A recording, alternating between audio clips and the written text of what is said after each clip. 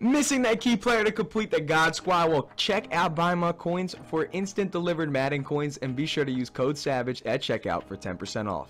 Yo, fellas, what is going on? It's Savage here. Welcome to the first episode of Film Study with Savage. Now, this is going to be a Sunday series only. It's going to be my only video that I post on Sunday. And what it is going to entail is me helping you guys get a little bit better at Madden 18. Whether it's a play, whether it's breaking down coverages, which is what we're going to be doing today. Whether it's just like, just something to help you improve your game a little bit more in Madden. So, being that this is a new series, can we get 500 likes on this series so that we can continuously do this every Sunday so that I know you guys like it and I know you guys want it to stick around, because it's just something for me to at least help you guys out a little bit to improve your game. Now, what we are going to be bringing down today is cover 4, and more importantly, cover 4 drop show 2. Now, I don't know who said cover 4 drop show 2 was like the best defense, but it is easily one of the most overused, most annoying defenses to go against, and it is just extremely boring to play against over and over and over and over again, especially for just if you're just a casual player and you might not really understand why it's so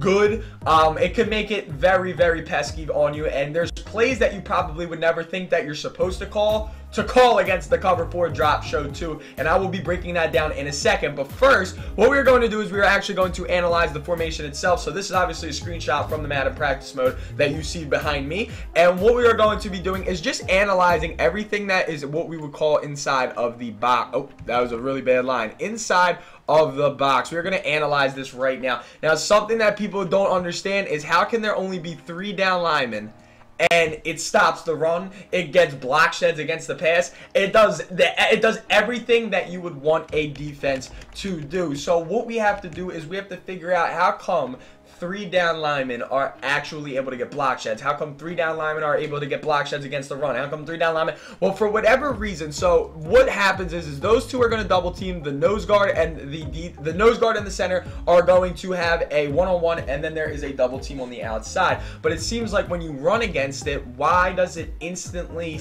get blown up? If you have the lineman covered, you got a tight. You even could have a fullback lead blocking. You have the tight end taking out the linebacker right here. So you have everybody just locked up. Well, what's going to happen is obviously this guy right here, your outside receiver, is going to take one of 2 roles depending on how your line actually blocks. Sometimes what you could notice if they are pressing is that if they press, this guy will actually just shoot right in, which is going to obviously blow up anything you might try to run to the outside. You could have this entire side sealed off, but if you try to run it and they're pressed, they're going to get the angle on this guy, because this guy is going to try to go second level and take out the safety right here. I don't know why I drew the block out there. I meant like somewhere around here. But what is so interesting about this play, about this defense, which is super frustrating, is how the safeties play the run fit. And what I mean by that is this safety right here does not, in a cover 2, for example, let's just say that this was a cover 2, because this is how you break down defenses. Let's just say they were in a cover 2. Cover 2 zones play the run outside because they are a wide set of zones. They will play the run like this. Whatever reason, in Madden, in the cover 4, the cover 4s don't play outside. They don't play outside for the run. They go straight down and then they take it out. Which means that since they're coming at a straight angle, it is leaving you, in a way, exposed if you try to run it out of certain formations and certain variations. Because think about it like this: if you already have this entire edge sealed off, if you have everything sealed off, right, and the box is loaded. See, they got 7 people in the box. They got the 2 outside linebackers right here, the 2 outside linebackers, 2 interior linebackers, and then they have 3 down linemen. So that's 7 in the box. If you block all of them, but this safety gets a straight angle and this corner is occupying that wide receiver, he's going to be able to blow up the run. And depending on how well the other player's user is, they could help, because they could just take what a lot of people have been doing. They're going to take this guy right here and they're just going to loop him, and they will be able to pin you right down immediately. It is something that you could see it in my videos when I run dime cover 4. It is something that I do. It's just called opposite side of the field usering to obviously blow up the run in the backfield. Now, when you see a cover 4, how do you identify it? That is something that we are going to be talking about as soon as we hop into actual playing Madden on practice mode, so I can show you guys everything. But that right there is pretty much why cover 4 is so OP.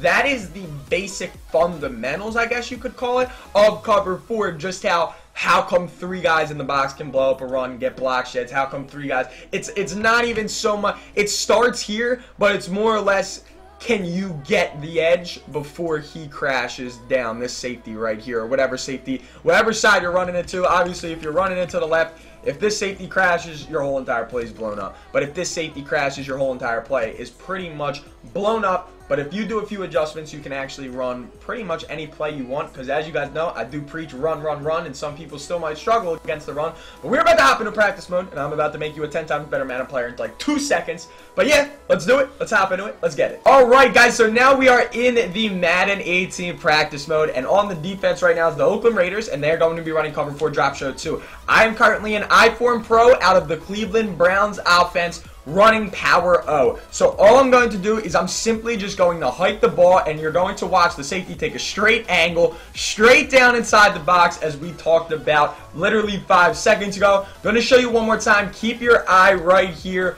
on, I think that's Carl Joseph. Yeah, Carl Joseph right there. Just watch him play this run perfectly. He's going to wait, take a straight angle, then go to the outside and completely blow up the run. Now let's just take a quick look at the instant replay to once again make sure that your boy Savage is not lying to you guys. All you're going to see right here is, look at that, the edge is completely sealed. It looks like you're about to have money. Look at that. Sherman got the block out there. As I said, since there was no press, Chris Conley has one-on-one with the blocker. Now right here you have big old Bruce Irvin chasing Kareem Hunt in the backfield, but it's looking like you're gonna have the outside to yourself. He just got a block shed. Carl Joseph played straight, took the angle, and now you are in a pickle. No matter where you go, it is looking like you are going to get tackled. Now this is something super frustrating that you have to deal with when you play against cover 4 drop show 2, but with just one adjustment, with just one little slide protection animation, you will actually see yourself able to break it to the outside for extra yards. Now Savage, what the hell did you just do there? It didn't look like the defense did anything different. All I'm doing is sliding my line to the right, and I've been doing this since last year, and I just want to give a little memo in here to Madden Turf. Actually Kilo, one of the Madden Turf guys actually told me, yo, if you slide the run, he told me this last year, and I did a video about it last year, and of course I shouted out the Turf team, but they told me, yo, if you slide your run, guess what? Your run is going to be 100,000 times better, and I've been doing it ever since. So I just want to give a huge shout out to those guys. But right here, as you can see, the sliding of the run makes number 70. The pull is just way quicker. You see him getting around. Now ready, I'm going to show you it again without sliding. Look at 70's pull. Nothing. It's like, what the heck? It's like he doesn't even know what he's doing. The pull wasn't there quick. And Carl Joseph immediately crashes down. But for whatever reason, when you slide, it gives you that little bit of extra. And all you have to do to slide is L1 and then right stick to the right. But now you're going, that's just your power O. Now, I run power O against pretty much any play because power O is my favorite run, and simply sliding the line is going to make it better. But the key, there's 2 plays that I really would recommend you guys to try against cover 4 drop show 2, and I'm going to show you both of them right now. Now, first of all, like I said, I do want to just show you how you can recognize cover 4 drop show 2 immediately, and it actually is kind of a giveaway. It's an extremely easy defense to identify. 3-4 odd looks very, very unique. As soon as you see 3 down linemen, 2 outside linebackers, and 2 inside linebackers, a red flag should go up. Okay, odds are this is going to be cover 4 drop, because it's a very unique formation. The way that the 3-4 odd looks, with the 2 outsides peeling, like looking like this, and then the 2 insides just kind of chilling with the 3 down linemen. That's kind of a very, very blatant giveaway that it is 100% going to be 3-4 odd, and 99% of the time it is going to be a cover 4 drop show 2. Now, when you hike the ball, let's just say you might not be convinced that he's in cover 4.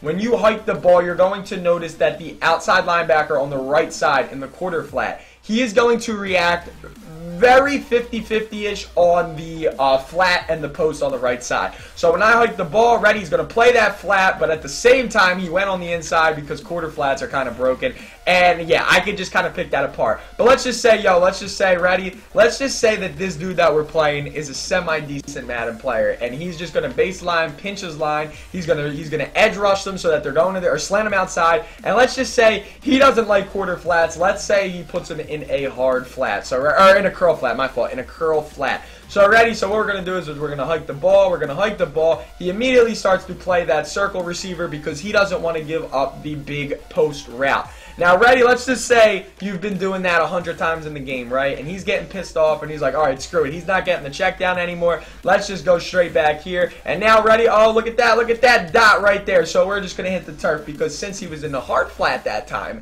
he's not going to be able to obviously identify that post route. He's going to play the flat.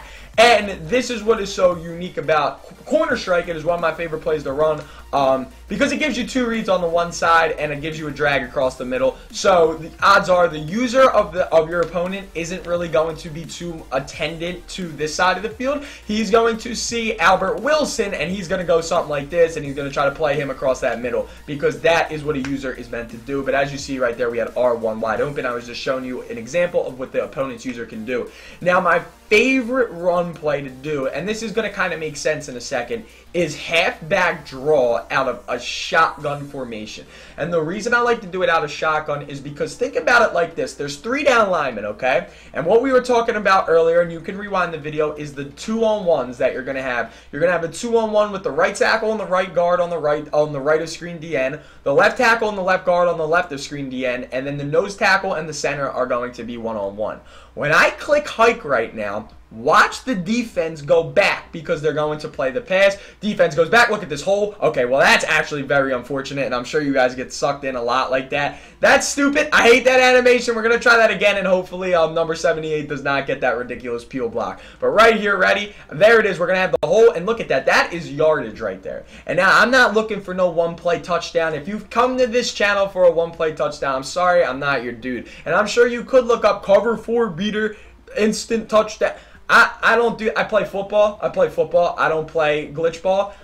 This right here is going to be a defense that, or an offense that is a menace to your opponent's defense. You are going to be able to pick up 4, 5, 6 yards of carry right up the gut. And I'm not saying you can't break a big one right there. We got a little unlucky. Tyreek Hill, unfortunately, is not the most ideal run blocking wide receiver, so we were not able to seal off Bruce Irvin's strength. But right here, we're going to go again. There it is. Look at Tyreek Hill getting second level, and that is the runs that you want to see from your team. So from this video, just being able to identify, okay, this is what a 3-4 odd looks like. You see the 2 interior, 2 exterior, and 3 down linemen. You got to definitely pay attention to that. You got to pay attention to this is a very unique formation because it has 2 middle linebackers and 2 outside linebackers. So when I hike the ball right here, I'm just waiting, and then I have the quick read right there for about 4, 5, 6 yards at a time. And like I said, as your opponent adjusts, you adjust. Like I said, they could immediately start saying, guess what? Screw it.